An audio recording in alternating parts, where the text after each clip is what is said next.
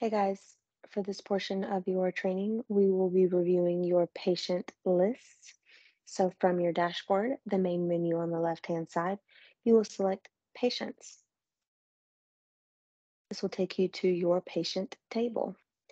In this patient table, you may add a new patient, add a new requisition for an existing patient, or search for any patient by first name, last name, date of birth, or date of creation. And you may edit that patient or do various things. So we will use an example, type in that patient's first name, last name, and hit that yellow search button. It will populate that patient. Under Action, you can select View.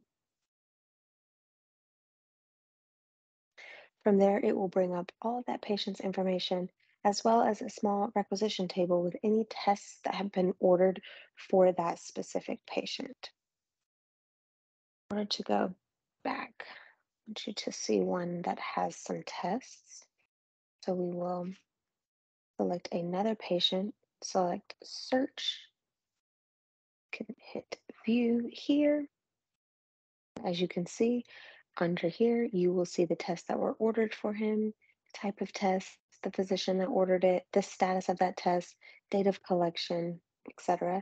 You may view that requisition to further analyze that, or you can up here above patient overview, you can select account. And from there, you may update any of that patient information that's necessary.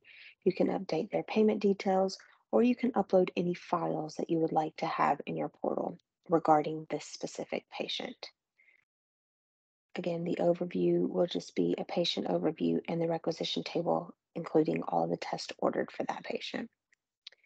Back to your patient list, just select patient. Up here in this green button, you see it says Add New Patient.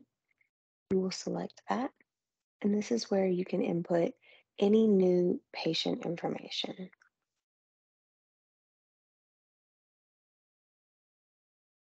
As you can see, you will just select all of the demographic information necessary for this specific patient. Once all of that has been fulfilled, you will click Submit, and that patient will go into your patient list.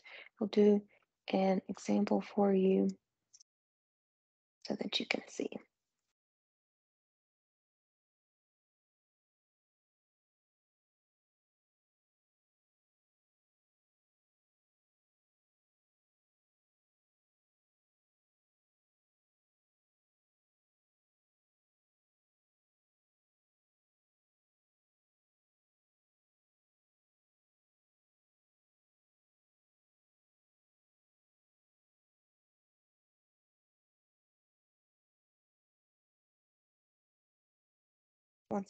Once all that information is selected, see I missed something, gotta make sure it's all selected or it will notify you. You'll hit submit and it will tell you that the patient information was added successfully. You can click patients up here in this little menu bar. And again, it will show you all of your patients. And you can select that patient's name, enter or search the yellow button, and it will again bring up that patient. Now, if you would like to add a new requisition for an existing patient, select New Requisition, New Universal. From there, you can select the provider that is ordering the test.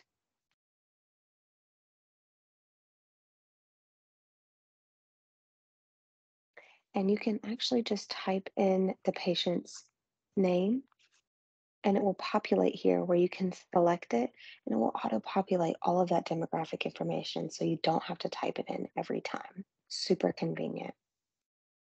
Now, you will need to select the race, but everything else will auto-populate.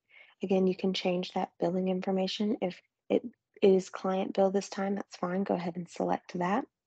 You would then select the specimen information, when it was collected, who collected it, if they were fasting, what type of collection it is, the specimen storage type, the specimen shipping type, You would input the shipment tracking information here if you would like. It is optional. And then from there, you would select the testing option that you would like to choose for this patient.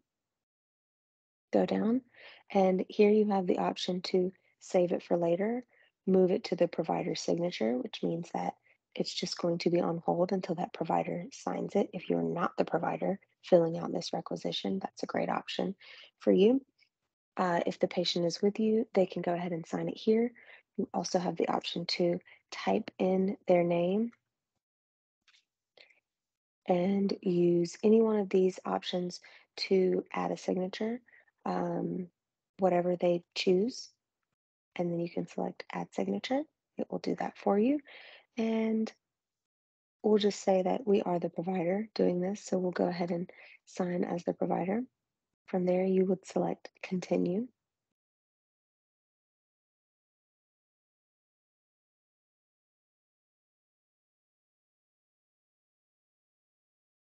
And as you can see, that requisition has been created and submitted. From there, you may print it off to ship with the samples, as you can see here. The samples that are received without a requisition will be rejected. So you can save that.